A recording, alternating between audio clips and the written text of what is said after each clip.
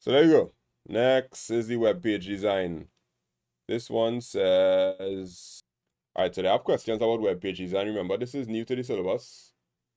If for people who did their SBA, they have to actually build a web page. But for people who write in the exam privately, which will be the people who write in JAN exams in the next 2 weeks, they're going to have to do answer questions about a web page.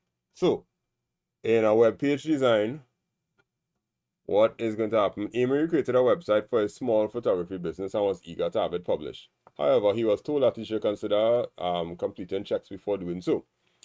Insert first, second, and third in the following table to indicate the order in which the activities must be completed. Alright, so let's see.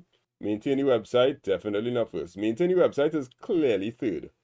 There's no question about that, because you could only maintain something after it's built. So between test the audience and verify that the hyperlinks work correctly, or use a test audience, I think that you should verify that all the hyperlinks work correctly, and then use a test audience to tell you how they feel about it, because verifying all the hyperlinks working correctly is definitely something that you have to do as the developer.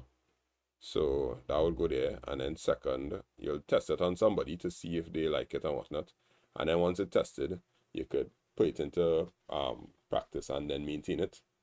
All right, now what is this? Give one example of a hyperlink that could be used on the web page.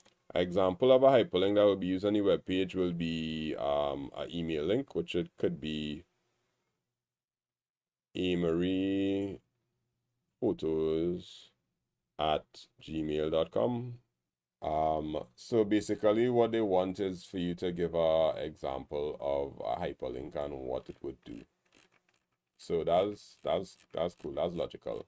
I see no problems there. So basically what you have to say is amariePhotos@gmail.com to contact him, right? Because it says give one example and then explain its purpose. So we give an example, which is put in his email address, and then we say in what we want to do to contact him.